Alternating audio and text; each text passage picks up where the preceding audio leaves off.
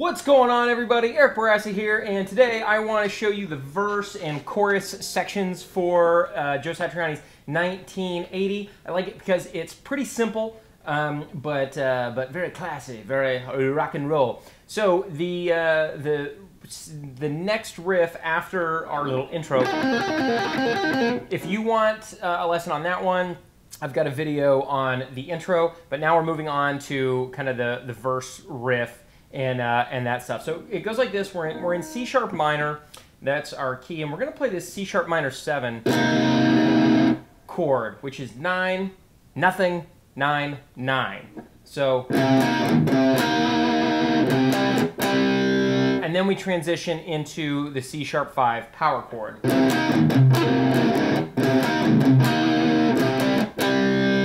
Okay, and one of the key things is I've put in the basic notes and the tablature, but some of the in between, the little chugga-chuggas and the little just the kind of feel things. There's some extra notes. You want to just kind of keep the motion flowing. Notice if I just play the notes as written, it sounds a little dry, but you throw in these extra, it really keeps that feel going. Then the next part is kind of a little blues thing. So you're going to maintain this C sharp 5, but where you're only using 2 fingers, and then we're going to just kind of go back and forth from 11 to 13, 11 to 14. Okay, and then, and of course, throw in vibrato anytime you're holding a note for longer than a split second. Generally, you want to do that, or use the whammy bar. And so we've got 12, 13, 9. Or you could play it here. 7, 8, 7. Resolve to 9 on the 6th string.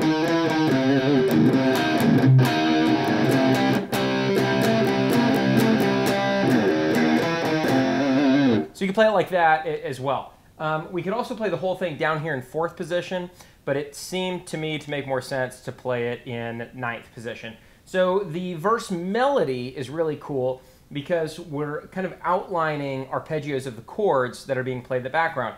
So the chord progression is C sharp 5, A5, F sharp 5, C sharp 5. Okay? 9th fret, 5th fret, 2nd fret. Over this C sharp 5, we're going to outline a C sharp minor arpeggio.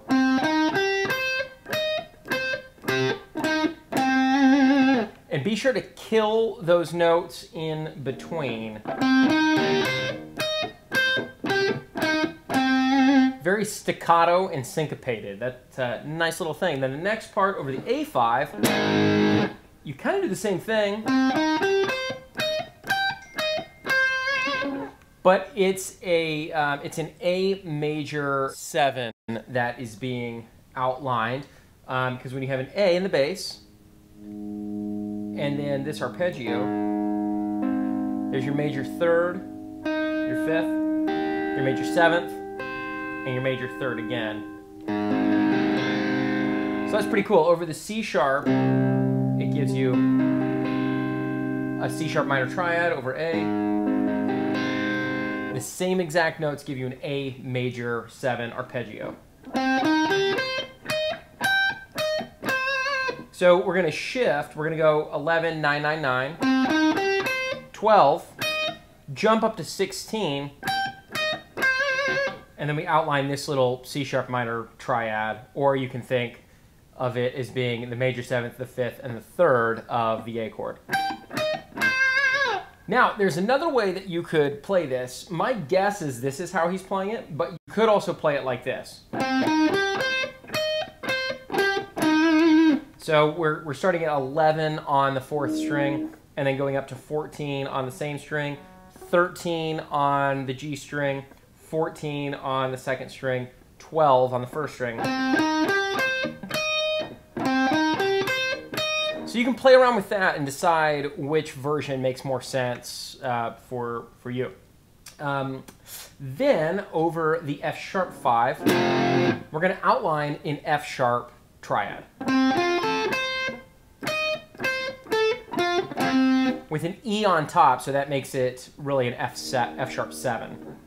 So we've got 11, 11, 11. We're just going to bar that, and then to 9. But make sure those notes don't ring together. That'll be yuck. You want to kind of roll your third finger as you're doing that.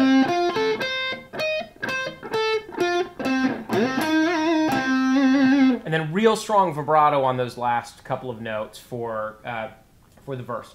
Okay, after that we get into kind of this little pre-chorus interlude thing that's pretty simple. We're just going to do 18, half-step bend up to 19.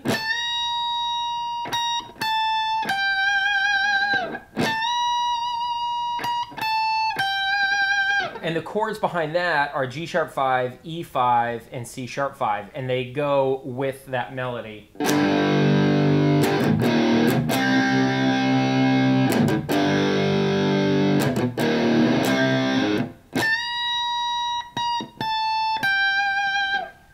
So that's kind of a nice sound there. And then we go back into the main riff, and then there's this little extra lead part that he throws in.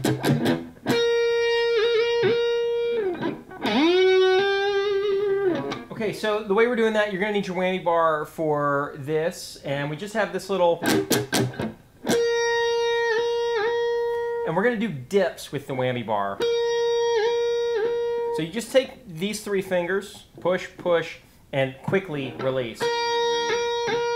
You can also just kind of pop it, depending on how you want to do it. And then when we go to this 12 on the 3rd string, you're actually going to, you're going to start with the bar depressed, and then when you pick, you're going to release it. Okay, cool. And then lastly, we get into the chorus, pretty simple. It's going to sound like this. Oop.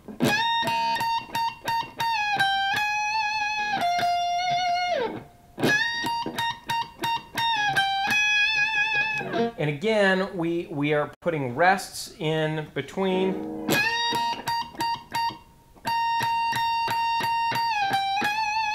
I didn't put that in the tablature, but now that I'm thinking about it,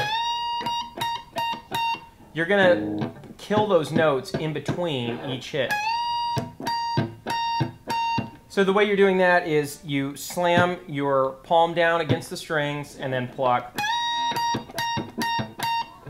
Okay, cool. And then the chords for that happening in the background are just E5, A5, and B5.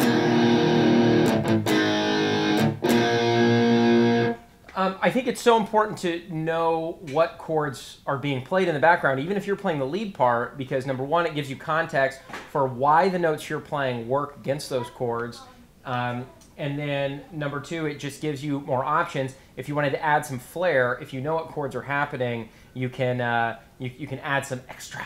Okay, and then before we go into the solo, we just have this riff.